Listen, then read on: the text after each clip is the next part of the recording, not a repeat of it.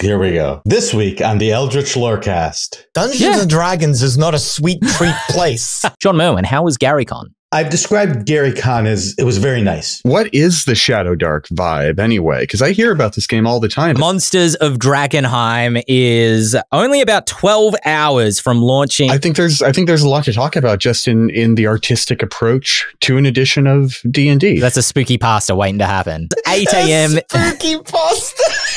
Is that what it's called? It's creepy pasta, man. I've just aged before your eyes. Is that what the kids say? All of that and more right now. Hello, everybody, and welcome to this week's episode of the Eldritch Lorecast, the #1 tabletop RPG and dice picnic podcast in all the realms. That's right. We are laying out the picnic mat. We've got our basket of goodies. We're sitting down. We're cracking out the dice. We're getting ready to play. We're getting out the snacks from the picnic basket. My name's Ben Byrne, by the way, if this is your first episode. I am joined, as always, by Shawn Merwin, James Hake, and this week, joined by Adam Carnevale. When you're playing role-playing games, what do the snacks at your table look like? The snacks have evolved for me over the years. I'll have some sort of soda or pop, if you will. I infinitely prefer having a couple different types of chips, but there are a few people at my table who they come in, and maybe you've seen this. Maybe you know someone crazy like this, but people come in and they bring cookies, sweet treats. Dungeons and Dragons is not a sweet treat place. It is not for sweet treats. It is savory only. No, I will die on this hill. Then I will die on the hill next to you, because I maintain the apex board game / tabletop game treat, and I don't know if they have these in the US. They're called pods. Oh. And it's basically like a cup of kind of like a cookie-like or like a crusty kind of substance with like chocolate inside. And the reason is because you don't get chip dust on your fingers and the chocolate doesn't melt on your fingers, so you're not getting crap all over your game components, which for me... They told me the devil would come in a tempting guise. They said that. James Hake, what about yourself? What do the snacks look like at your table? I'm fed up with people who eat pizza at D&D sessions. As good as it is, this is exactly the problem that you're talking about, Ben, where you get stuff all over yourself. And pizza's the worst of it all because you get all this grease all over your hands. Then you're expected to touch a character sheet, or worse, a laptop keyboard, or worse still, a tablet touchscreen. Leave all those juicy, greasy fingerprints all over the place. I'm not here for it. Shawn Merwin, what about yourself? Pizza. I'm dying on this hill, and Shawn's the one who shot me. It's a two-way rumble royale on this one, I'm saying. No, and someone else in the chat just said whiskey. That's good too. My normal game is we arrive at 6:30 and we eat dinner. We are friends. So how was your week? How's the family? What movies did you watch? We get that all out of the way. Pizza, beer, whatever people want to bring. But then it's game time. But I will use candy as minis, so we don't have to worry about dessert. What sort of candy? Reese's is great. That's because it's circular. That's a good one. Exactly. If you need medium-sized people, Hershey's Kiss is good. If you need a large, then a Reese's does very well. A Reese's Peanut Butter Cup. Caramels are good for the 5-foot square. Yeah, so those sorts of things. So you go for the sort of darker, richer ones, right? That kind of almost feels in keeping with the savory theme, even though they are sweet. Yeah, and chocolate goes well with beer generally, I find. Yeah. Yeah. Have you ever heard of I think it's technically more of a war game than it is a role-playing game, but a friend of mine constantly touts the praises of Tiny Teddy's Go to War, which is basically like a war game where your soldiers are tiny teddies and snakes and things, and the terrain is like gingerbread houses, I believe. I've never played it. Tiny Teddies like the biscuit Tiny Teddies? Yeah, so I guess it's Australian centric. Do you have tiny teddies in the US? Teddy Grahams, which are probably very similar. Okay, Teddy Grahams go to war then. And basically the idea is like every time a piece gets destroyed, then the opposite side gets to eat it. And so the victor is the person with the sorest belly at the end, I suppose. Our ritual is very similar, Shawn, to yours, where we kind of, we have dinner beforehand. I'm a big proponent of like, we'll eat pizza, we'll eat burgers or whatever, but before the game, not during. And that's the same if I'm playing a board game. I like a nice break. Like, let's take a break for food rather than, eat pizza at the table. The one exception to that, and I've only seen this a few times, but I was impressed when I saw it, was when folks cracked out the cheese board, the charcuterie for a D&D night. I was like, ooh, I'm in fancy town now. Get a bit of the camembert with my dragon slaying, a bit of the brie. Of the blue cheese. Have you ever played Viticulture, the board game? No. It's a delightful, absolutely delightful board game. The basic objective is everyone has like a winery and you're just making different types of wines over the course of some seasons or whatever. Every single time me and my friends play it, what we'll do is we'll put on, I'll just be like, Google, play Italian ristorante music. And then we'll bust out some red wine, cheese, and crackers while we play. And let me tell you, it rules. That's at the top of my playlist, yeah. I might have told this story on the Lorecast before, but we played Wingspan.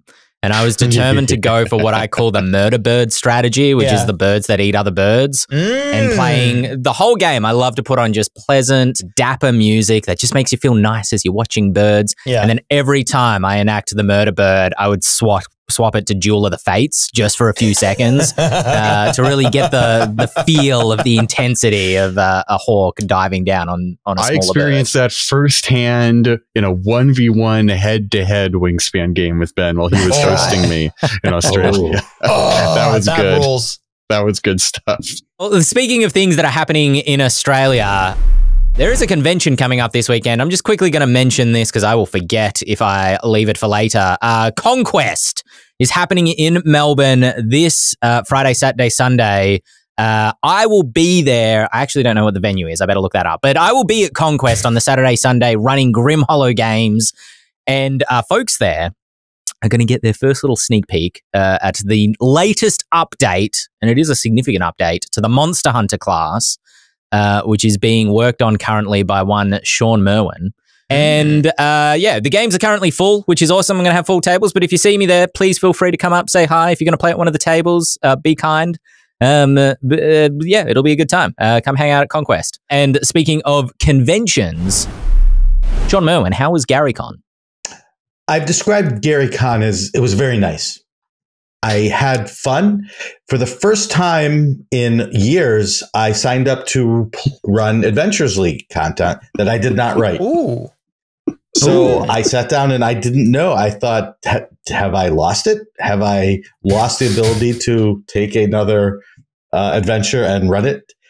And it went well. My tables had quite a bit of fun as far as I could tell. And I got to play 2 new games. I got to play Shadowdark, and I got to play Brindlewood Bay. How was Shadowdark? It was run as if it was D&D Light. So it didn't didn't really embrace the Shadowdark feel or rules. It was fun. We were playing with terrain. The game master is someone who I've played with before, and he's great role player, lots of fun, made sure everybody had fun, but it wasn't the Shadowdark that I was going for. Technically I feel like I still haven't played Shadowdark because I've reviewed the game and I haven't quite gotten a game of it that embraces the rules. What is the Shadowdark vibe anyway? Because I hear about this game all the time, but I kind of had it in my mind that it is sort of one of those, sort of lighter, grittier D&D style things. Teos and I on Mastering Dungeons have over 3 or 4 or 5 or 6 episodes reviewed this game. He has played it. I have not. So I specifically did not play it. I only read it, didn't read about it, didn't look at interviews with Kelsey Dion, who is the designer. And so we reviewed it we liked it, but we had nits to pick with it. And so I wanted to play it to actually get to this point of it's very deadly. It's harsh. It wears on you. It's you as the player have to make good choices and be very careful. And so it embraces that OSR thing, but with sort of new school sensibilities. Sure. So Teos and I went back and forth about how we thought it would play. And so I wanted to actually get that experience. And myself and other people I talked to said when I played it, the game master ran it as just a light version of D&D rather than as this deadly sort of thing. And I still don't know. So I'm working on it. I want to play it with a game master who runs it as it is written to see if it does capture that feel. It's harder at a convention, right? Because I've played Call of Cthulhu only at conventions and feel similarly that I haven't really gotten the vibe of Call of Cthulhu. And I'm in the opposite situation of you, Shawn, this weekend at Conquest, where I am for the first time running an adventure that I wrote as opposed to running like an Adventurers League adventure that somebody else wrote, which is a little bit nerve-wracking because I haven't had a chance to play test it, so I have no idea how it's going to run. Blame it all on the author if there's a problem. Yeah. yeah. I'll be like, blame it on this guy. But I believe they've put me in a place that's a little bit more isolated from what they were describing in their emails, the convention organizers, that's a little bit more isolated on the show floor. So I might have a better chance at trying to capture that sort of grim, hollow, dark fantasy vibe. But it is really challenging to capture that on a convention when, you're playing with strangers who might not all be in the mood for that, and B, you've got, 7 people walking around you having different conversations and things. But you should practice like doing a session 0, but as if it's a tight 5. You know what I mean? Get the tightest little nugget of a session 0 you can, just get everyone on the same page at the start. That's a good idea. There is a lot of D&D news that tumbled out of GaryCon or around GaryCon as well, kind of little bits and pieces. Matt Mercer and Deborah Ann Wall consulted on the 5e Dungeon Master's Guide, the new one, the refresh that's coming out later this year. That's it. That's the news. No, there was a little bit more to it than that. The idea being, I believe, that Matt was consulted specifically because they wanted this new DMG to help DMs run the game, facilitate 5th edition in many different contexts, and one of those contexts being in a live play situation. And so they wanted to get Matt's experience running Critical Role for, nigh on 10 years now, and what lessons were learned and what advice can be put in the DMG for that circumstance. Which I thought was interesting that they would include, for people wanting to start their own live play, whether as a hobby or, whatever it happens to be.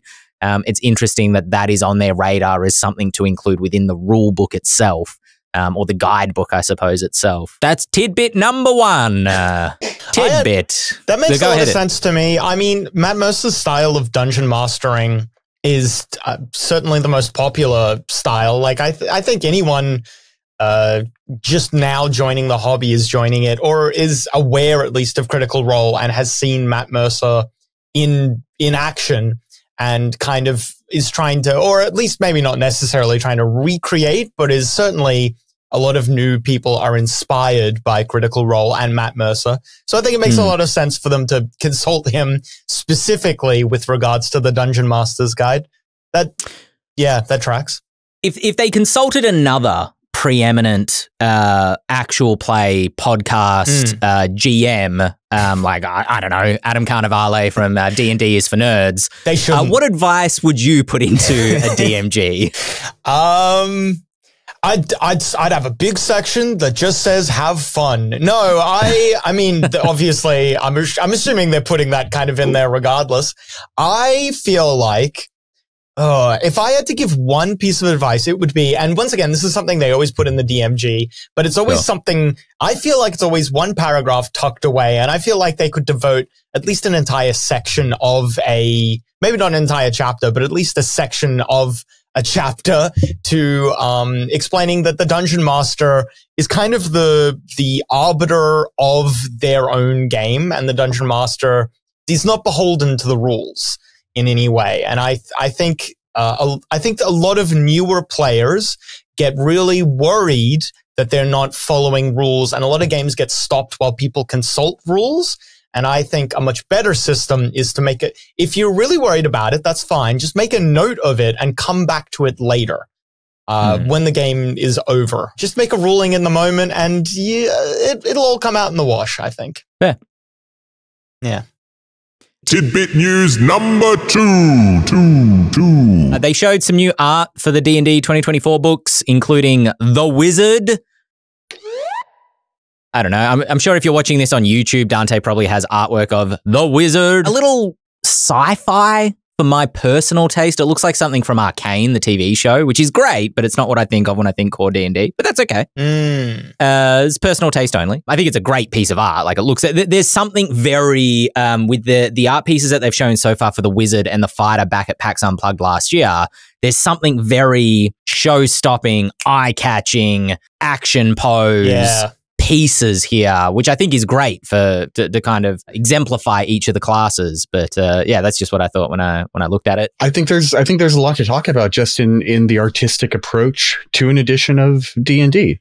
Right? I mean, if you look between how the art for 4th edition was presented to how the art for the 2014 Player's Handbook was presented towards the art for how the 2024 Player's Handbook is being presented, right? You can see that there's kind of a lineage of what they want a character to be like in D&D being expressed from edition to edition, right? Sure. Where 5th edition has kind of this idea that it's returning to form in a way. So adventures are typically fairly scrappy, especially in the Player's Handbook.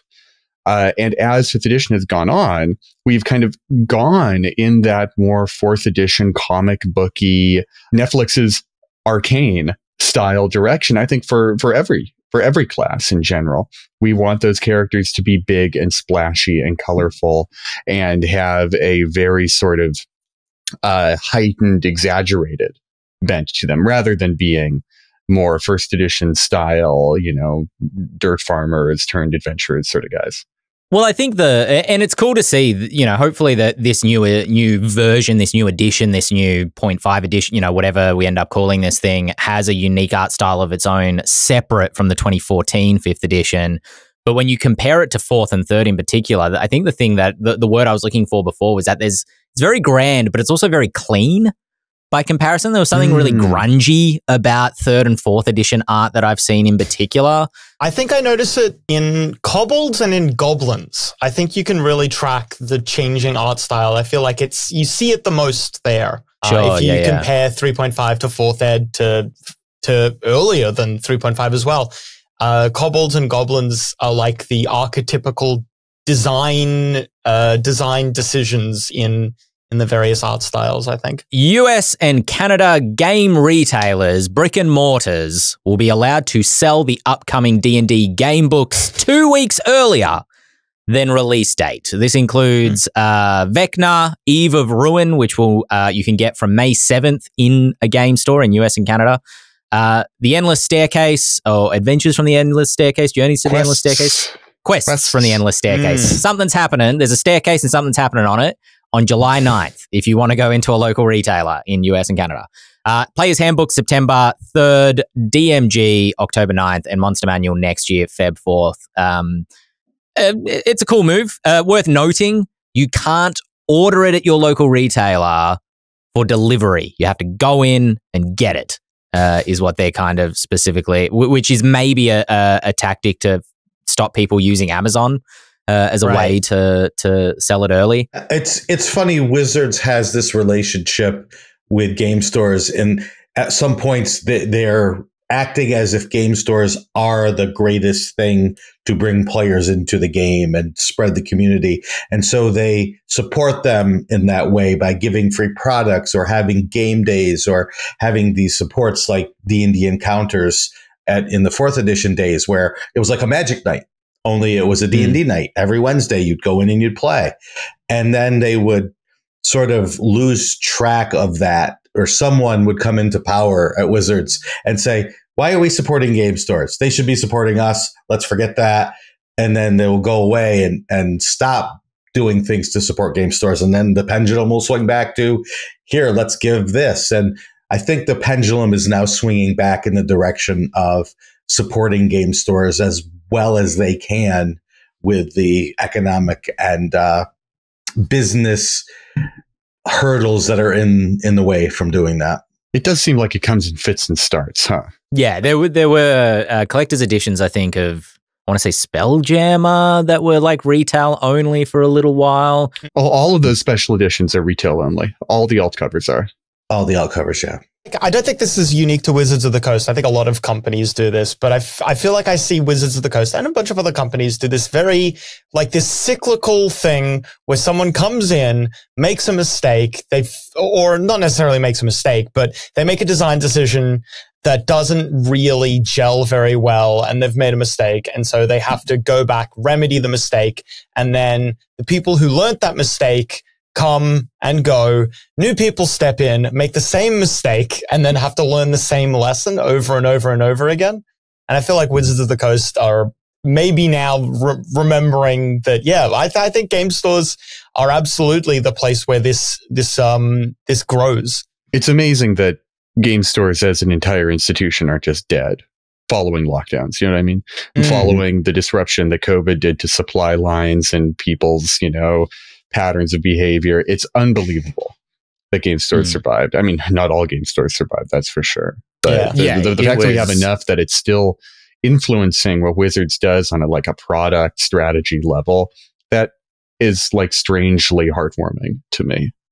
Yeah, I agree. Yeah. It feels like we've bounced back here in Melbourne, where it was kind of game store Armageddon for kind of 2021 in particular. A lot of the local ones closed, but we actually got one opening this week near us, which is exciting. So not that we'll get the books early. Australians are probably going to have to wait a month now before those books arrive. But whatever, that's not a complaint. One of the hard things about game stores is it's impossible to get metrics, right? You can count how many sales you have on this site or that site, but you don't know how many people came in and played in your game day or those sorts of things. So it instantly becomes something that the more analytical marketing sales people shy away from because they can't put their finger exactly on numbers or the zeitgeist of what's happening at these stores. Speaking of things that you'll be able to buy from a store, but not 2 weeks early because it's not included in that 2-week early thing, is the making of the original D&D 1970 to 1977, the history book that they're doing as a celebration of the 50th anniversary. You can see what's in it, kind of. You can't read it, but you can see the sections that are in it in the table of contents that's been published. It seems pretty in-depth. It's like a 500-page book, 570 pages, something like that. What are the major headings? Great question.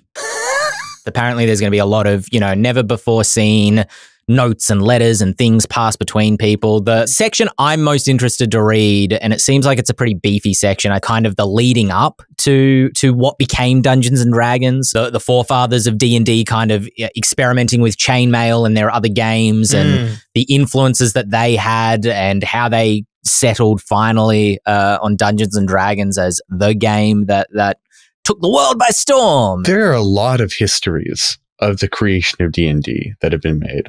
And they've been made by people with a variety of different viewpoints and biases. The one I go to always is Shannon Appleklein's Designers and Dragons, which just strikes me as an incredibly... Appelklein in general is a very in-depth researcher.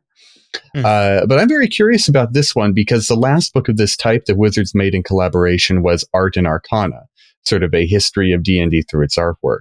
But the slickness of its production and the sort of like longingness that it gazes at D&D with, it kind of betrays it as a thing that's financed by the people who publish the game, right?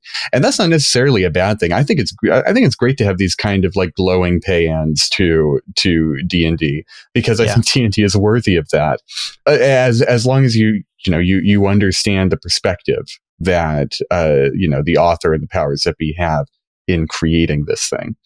But that's why I'm so interested in the new artifacts that are coming out of it, right? The new, actual letters, the scans, the things, because that's primary source right there. You can draw whatever opinions you want from seeing it way back in the very beginning. I understand that, is it John Peterson started the book? And then at some point, I think Jason Tondro, who is a game designer at Wizards, came over from Paizo, started to also work on it. And he, Jason, is an academic, right? He comes from the academic world. I see that being a history of the game, understanding that Wizards is putting this history out. But I'm almost okay with that because I want the history. I want to be a historically accurate document. Show me the letters between Gygax and Arneson. Show me the contracts and this and that. I get enough gossip in 2024. I don't need any more gossip from 1970s. I want the history. And what can I learn as a player, as a DM, as a game designer from these lessons? Not, ooh, they didn't like each other. Ooh, look what. Right. Just a quick shout out. A lot of this information that I'm drawing on, some extra screenshots that I saw of artwork of a beholder kind of behind a party lurking in the shadows, was shared on Twitter by a Christian Hoffer. If you go to, Christian's got an article, I'm just going to quickly post it in the chat right now. It's an in-depth discussion with Chris Perkins and Justice Arman from the design team, kind of looking back on the last kind of 12 to 18 months of D&D, but also what they're trying to achieve with these new adventures coming out, Infinite Staircase being one of them, and Eve of Ruin being the other one, trying to pay homage to the last couple of years of D&D. It's a too in-depth article for me to be able to summarize here. But something that did come out, leaked by Roll20 apparently, of all places, was the adventures from quests from the Infinite Staircase as an anthology, being a bunch of old adventures that they are shining up into given the 5e polish, like Tales from the Yawning Portal was back in the day.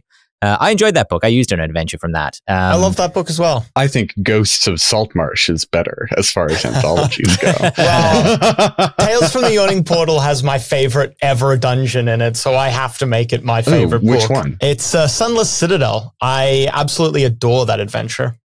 I started my most recent campaign with a riff on Sunless Citadel. Oh, yeah. It's good. It works. It's good stuff. Great. It's a little long for me. It's definitely a dungeon crawl. Anyway, we're off topic. Let's talk about Lost Caverns of Sochcanth or something. Well, they are. Yeah, these are dungeon crawl adventures, right? Especially because they're, and correct me if you think I'm wrong on this, from a different era, a different culture within role-playing games, where today playing D&D is much more about like, what are the characters thinking and where are the characters going and what are their relationships and what NPC do they have strong relationships to that's going to drive their character forward and their character development, as opposed to like throwing the party down the bottom of a 70-room dungeon and being like, all right, let's discover what's in each room. The player characters have become the primary characters, not the dungeon itself, as a proclamation, as a hypothesis rather than a definitive statement. But anyway, I am now digressing. Interesting, though, because Beyond the Crystal Cave, when it came out, was known for its not being like any of the other adventures because it relies heavily on role-playing and on problem-solving without violence. Pharaoh was one of my favorite adventures from back in the day. I was hoping that they would take Pharaoh like they took Tomb of Annihilation. They take and expand it, because there are actually 3 adventures in a series called Desert of Desolation, and you could have expanded that into a larger 250-page adventure. I was hoping it would happen, but it didn't. But I'm happy to see it again. Those are Tracy Hickman adventures of Ravenloft and Dragonlance fame. He knew what he was doing. He did. Alongside Beyond the Crystal Cave and Pharaoh is coming The Lost Caverns of Sochcanth, which I only know how to pronounce because of PAX Unplugged. The Lost City, When a Star Falls, and this one I recognize, the infamous Expedition to the Barrier Peaks, which has a fun twist in it, which is pretty infamous, but I'm not going to give away the twist to this one.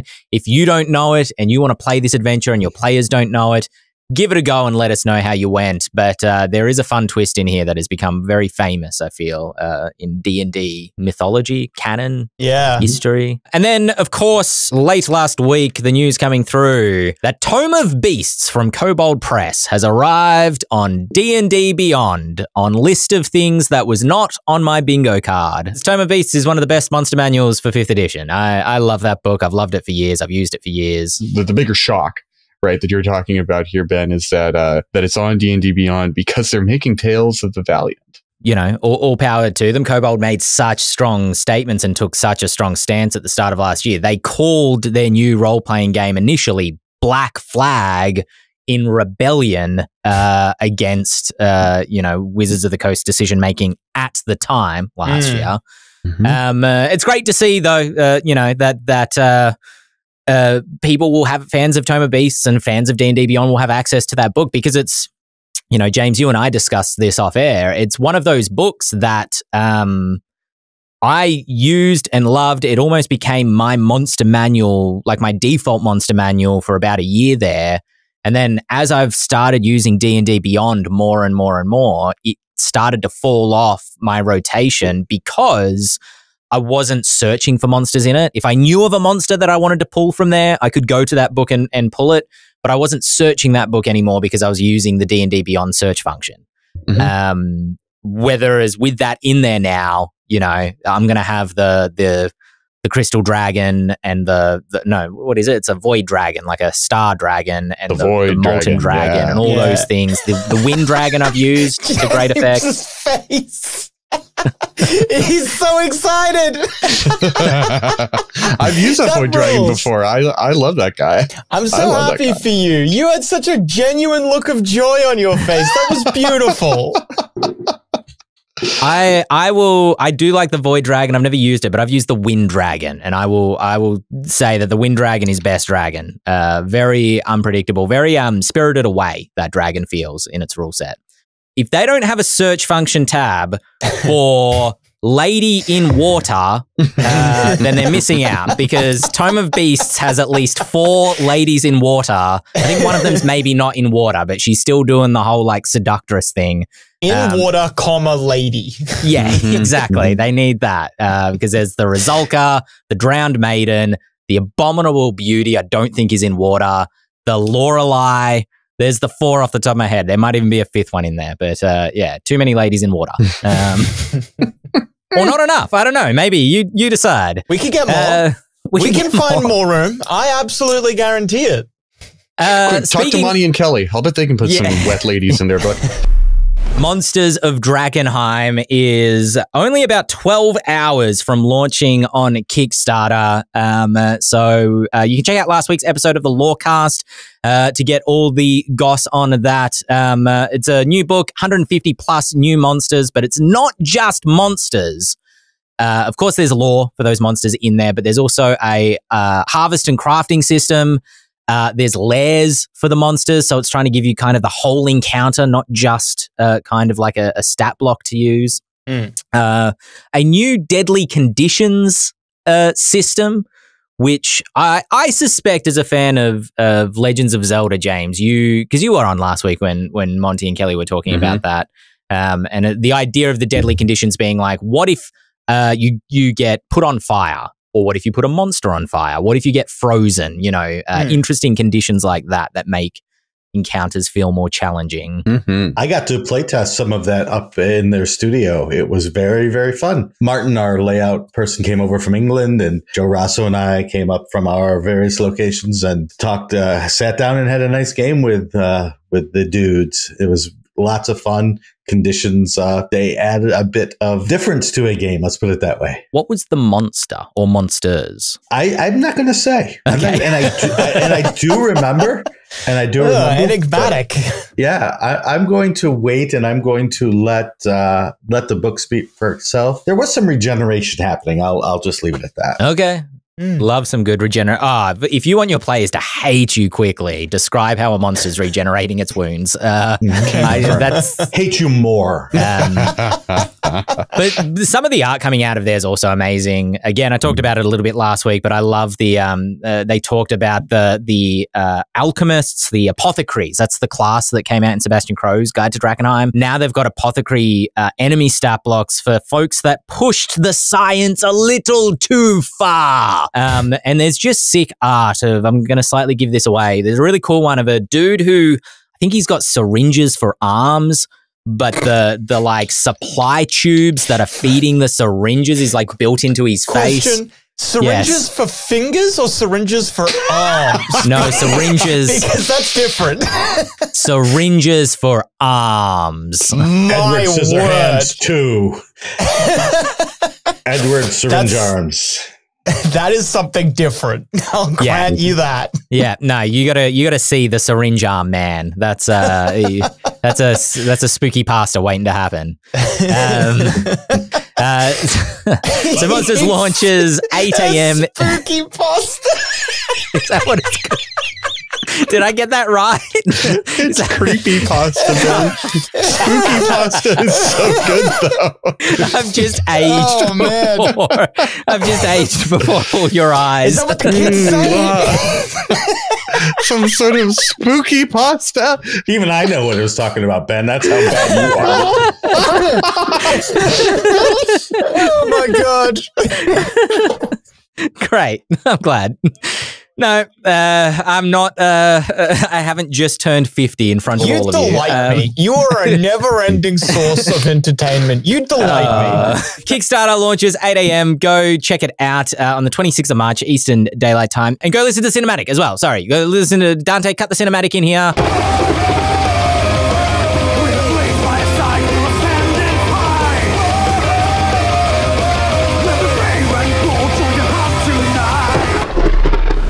The development of the D&D LEGO set, which originated with LEGO Ideas competition back in 2022, I'm pretty sure.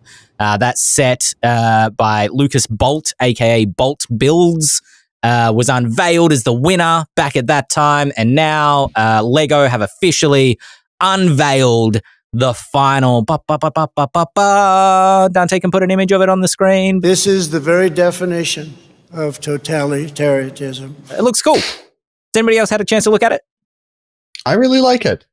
I really like that the inn is a mimic, and they don't shove it in your face. There's you can see that there's that sort of purple tile on the top of the on the roof, and that matches with the what's it called, the sort of pre-order bonus of a mimic treasure chest that you get if you like buy it online or something like that. So yeah, I think it's very cute. Is there a better crossover audience than D&D and Legos, especially people who will sit down for 5 hours and work on one thing with a book in front of them? Well, Ben will tell you the very first thing I did when I showed up in Ghostfire's offices in Australia was bring a Lego set with me. I brought a like medieval tavern Lego set with me for people to just like work on at lunch breaks. I love that thing because it got me through a particularly stressful period of just like so much work to do. Let me zone out and build this Lego building while just so I'm not focusing on work for 20 minutes. Lego set includes, as James said, the tavern, which I didn't pick, was a mimic. The dragon looks really sick. There's other D&D monsters included. From what I could see, look like an owlbear, a beholder, a displacer beast. There's skeletons. There's a gelatinous cube. Lego works great for minis, D&D minis, in my opinion, because you can do with the blocks, you can make so many different locations and stuff like that. And it'll be nice to have, because anytime I've done it previously, I've had to represent every single enemy has also had to be represented by one of those little yellow pieces or whatever. They're all just looking the same. So it'll be nice to have some monsters. Not only that, and I genuinely think this is the coolest bit of this whole thing, the Lego set will include a 5th edition adventure that you can play using the Lego set. I believe this is going to be a free download for anybody who buys the set, and it will at some point be available on D&D Beyond as well. I think that's the coolest thing, is buying the Lego set, putting it together, and then playing the adventure, because that's my one gripe with Lego as an adult, is that you kind of, once you put it together, there's not much more to do with it. But the idea of running a D&D adventure using it sounds like a great time. Some of my dearest childhood memories are of building Bionicle in particular and playing with them as action figures afterwards, right? Because every monthly issue of the Lego magazine would come with a comic book that, you know, upon reread as an adult were very obviously ads, but, you know, they came with a comic book that had really some semblance of a storyline and character for those guys, and like stakes and drama. And I wanted, like, reading those comics made me want to play with those figures and tell stories like that and customize them and make them my own. And so if that's what D&D Legos can do for people, I'm all for it. Yeah, I think thinking back now, my earliest introduction to wargaming was creating like armies with Legos and then just improvising some rules about like, well, this guy's really strong, so he kills this one, but then this one hits, you know, back and forth. The least cool part of that announcement is that the Lego set's going to cost $360 USD. I want Lego. I want to have some Lego, especially after our Lego blacksmith up there. I'd love to have like the Lord of the Rings Rivendell set. Looks super sick. But at $360 USD, which is probably something easily like 700 AUD, if not maybe 600 AUD. That's a pretty penny. Those pennies are very pretty. Spicy meatball. Very, very spicy. I've seen that Rivendell set in person, and it's incredible. It's maybe the most beautiful Lego set I've ever seen. You look like you're about to cry. I want it in my house so badly. Yes. Yeah. Well, I'm lucky. We might end up getting one of the D&D ones for the office. Orders go live. If you're a Lego Insider member, April 1st, you get to order it a little bit earlier. But for everybody else, it's April 4th. Also, D&D are licensing out to Converse. Them shoes, what got them dragons on them, is the news from Converse. Was that actually the headline? Yeah. This is my headline. Oh, okay. I saw them. They had them at GaryCon in a display case, and they are they're pretty fancy. Yeah, if you like Converse and you like D&D, you could do much worse than getting yourself a pair of these kicks. I'll tell you that. They are. So, Shawn, will you be replacing all of the shoes you own with D&D Converse? All two of them, yes. There we go. I'm the same. I have two pairs of shoes, and they're on rotation. Another satisfied customer. Exactly. Yeah, they've also got a T-shirt. If you want a Converse logo inside a gelatinous cube, my God, have I got something for you. Or the very loud, very mildly punk trucker cap with a glib joke about smiling DMs being a bad thing, because they're vicious. I was going to say, generally, I don't wear things that advertise games, but you know, sometimes you can make an exception. A bit of news coming out from GDC where Larian Studios CEO Sven Venk, my name is Sven Venke, said that Larian will not produce DLC for Baldur's Gate 3, nor will they be creating a Baldur's Gate 4. A dagger through my heart. That's what this is. No, we're talking about Baldur's Gate, not Daggerheart. You're right. A longsword through my heart is what this is. I already knew, because Larian don't do, for their previous titles, they've not been huge on DLC. So I knew there was always going to be a high chance that they weren't going to do any DLC for BG3. But then there was an announcement from Sven, is it the CEO of Larian? Yeah. Sven Venke. He was like, oh, you know, maybe we'll do some DLC for Baldur's Gate 3. And I foolishly got my hopes up. Not so foolishly. Apparently they started working on it. Like they were... Do we know like the basic outline? Because I feel like Hell was a really unexplored location. No, he never said what the actual outline for it was. I do want to clear something up about this particular piece of news, because there has been some apocryphal reporting around it from journalistic websites who have been, perhaps inferring a little more than they should. The kind of discourse around this, if you will, is that Larian chose not to, march to the beat of Wizards of the Coast's drum or Hasbro's drum, because Hasbro's trying to restructure itself as a publisher of video games, at least in some capacity. Sven has since come out and said, Wizards of the Coast had nothing to do with their decision not to do Baldur's Gate 4. This was not a bad blood situation between them. So if you're hearing that being the case, that is just absolutely not the case. And anybody who told you that it is inferring information rather than actually quoting from Sven. The reason they've chosen not to do it is just because they're creatively kind of burned out on Baldur's Gate. And like you said, Adam, they want to do something different, do something new. Sven talked about how, they had all these ideas for a combat system, possibly building off what's in Baldur's Gate, but they were constrained because the D&D IP requires them to simulate 5th edition combat, at least in some capacity. And so they want to try new things that doesn't constrain them creatively within the license of 5th edition D&D. The other conjecture I saw was that folks were saying Larian don't want to have to pay Wizards of the Coast the licensing fees for their next game. I think that's pure conjecture as well. Larian probably, I was going to look this up, I never got around to it, but I would assert, although there's been a lot of assertions around this, that Larian probably made more money on Baldur's Gate 3 than they did on any of the Divinity games, even after having paid the licensing fees. So I can't imagine that would necessarily be the case, because I think the smart money is to make a Baldur's Gate 4. But yeah, I don't know. Go read. There's articles on IGN, I think, are probably the best ones that just kind of draw on his quotes without making assertions around or drawing false conclusions around who he's talking about and what he said. Or making quotes out of context. When the layoffs at Wizards of the Coast happened at the end of last year, one of the bits of commentary about it was from Swen at Larian, who basically said, my heart goes out to you guys. Basically, all of the people who we worked directly with at Wizards have been fired. You can imagine that he doesn't want to work with Wizards after that sort of situation. But that's all it is, right? It's imagining. Because at the end of the day, Larian is a company that is owned by its designers. And that means that he's drawn between two goals primarily. One, owning the company, right? Making good business decisions. And two, being a good game designer. And if he's got stuff that he wants to game design that the D&D system won't allow him to, and it does sound like he has the first draft of the new game's script kind of in some form already. He made a tweet about that some months ago as well. Then the only answer available to them is move forward, right? Between those two tensions.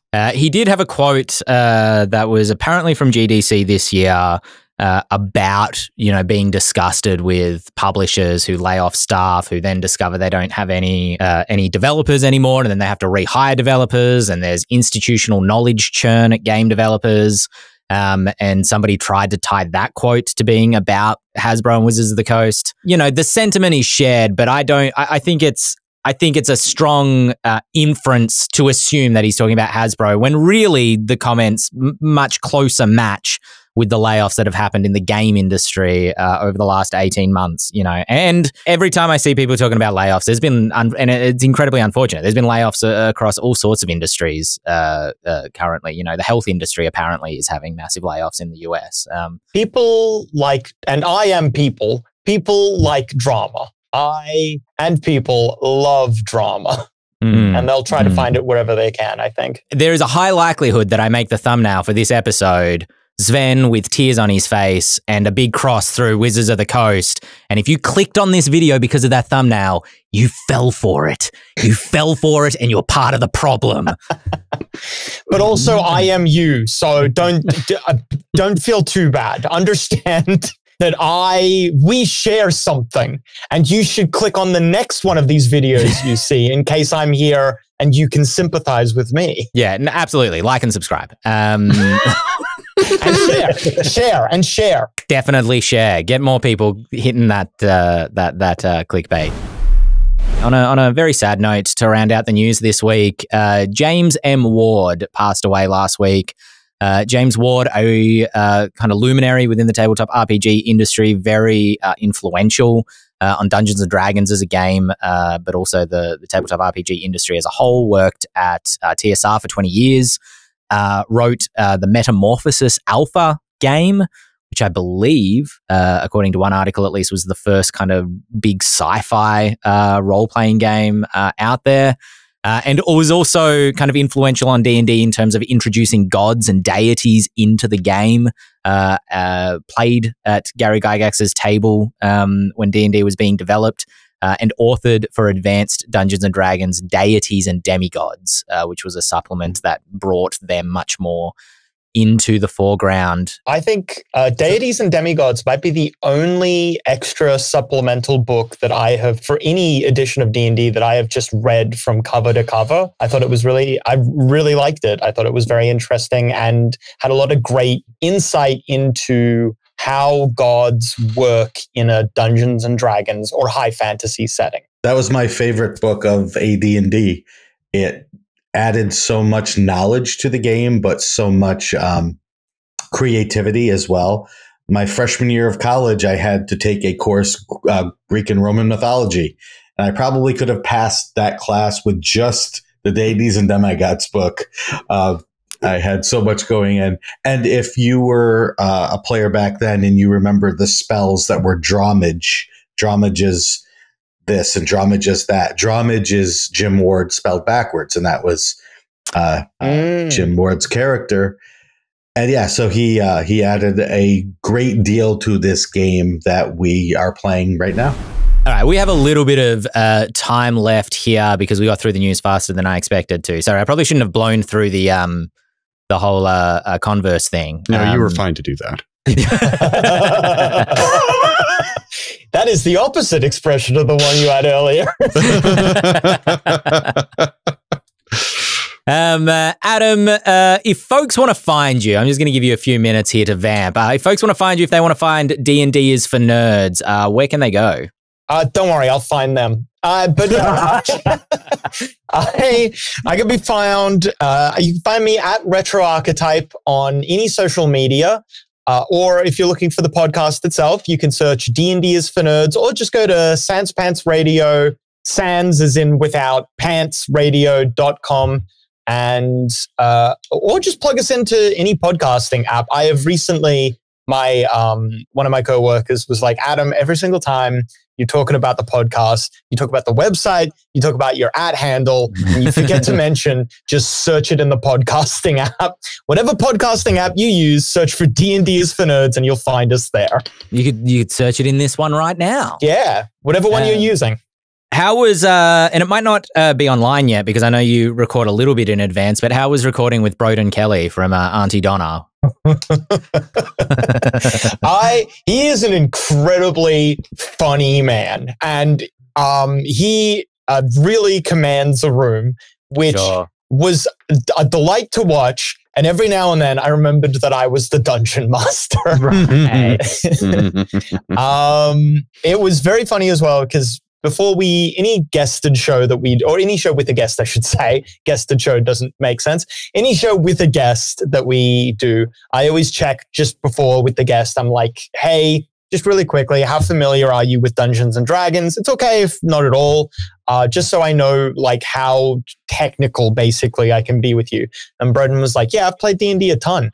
And what I didn't realize is what he meant by that is he has done comedy bits while people play D&D around him, basically. So he, it didn't really come up much, to be honest, because once again, he dominated that space. It was very funny.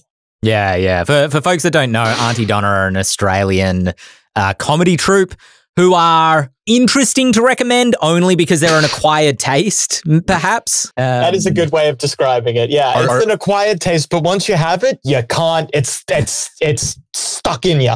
So, are you saying an acquired taste to your international audience? Like, are they kind of Aussie humor, or even among Aussie comedians, are they a bit avant-garde? Look, if the idea of a woman smoking the world's longest cigarette is a little bit amusing to you, this might be very funny to you as well. Okay. Yeah, their humor can be a little crass, a little gross out, but that's not where they're centered. I'm getting too academic about this now. I'm getting academic about Auntie Donna, but that's not where they're centered. they're not afraid to, I don't know, they're so hard to describe, which I think is part of their success. If they're undescribable, I'll go watch them. It's kind of like they do, you know, the Family Guy joke where Peter falls off a bike and he does the like leg thing, you know, for like, and the joke is that he's just doing it for so long. They've got bits that are kind of like that, but that doesn't describe them fully. Because the way the dice is, I'm the dice master. So, have you seen Back to the Future? Who's the dice master, me or you? You are. No, you are. We are paper boys. The feather and the sword come into play in round 4. There is no winner because it's about teamwork where all of us work together to eventually beat the winner, who determines who the losers are. So it's work as a team? No, because out of the top 4 players, right? There's 3 of us. Yeah, it's better with 8 people. I would recommend, they had a Netflix show that came out recently, Auntie Donna's Big Old House of Fun, I think it's called. Yeah. And I think it's, because it was bought and paid for by Netflix, so I assume it's available anywhere in the world that Netflix is. Just because it's a really polished version of their comedy, I would recommend watching that as a gateway to get into them. Right. As opposed to their YouTube channel. That's probably smart. Yeah. Yeah, cool. And they've also been doing D&D live plays more recently, which has been fun. But don't go watch that. Go watch D&D is for nerds. Go listen to D&D is for nerds. Right. You can do either. I don't mind. Cool. All right. Well, that probably we've probably got 50 minutes of podcast here at least, and that's what we aim for. If you, we didn't get around to any emails this week, but if you want to email, you can send them through to podcast@ghostfiregaming.com. You can like this, give us the stars, whatever your podcast app craves, we crave it too, because it helps us get out to more listeners. If you're new to the podcast, welcome. You can find us on Twitch. Oh, actually, this is an important bit. You can find us on Twitch at 7 p.m. Eastern Standard Time on a Monday, 4 p.m. Pacific Standard Time on a Monday, and starting next week, we will be 9 a.m. Australian Eastern Time because we are turning off the sun after 6 o'clock. Daylight savings is coming to an end, so we will be at 9 a.m. You will get Dale and I bright and early, bleary-eyed. It'll be good. It's crazy I'm never guesting on this again. Yeah. At least not until daylight saving starts. I've been Ben Byrne here with Shawn Merwin, James Haig, Adam Carnivale, and we will catch you all again next week for another episode of the Eldritch Lorecast. Because then you wouldn't be hearing this voice if it was. Can I stop smiling? Are we on? Yeah, we've probably had the fire go across the screen. So yeah, we're probably off. Thanks, Demac IRL. Yes, we are very professional.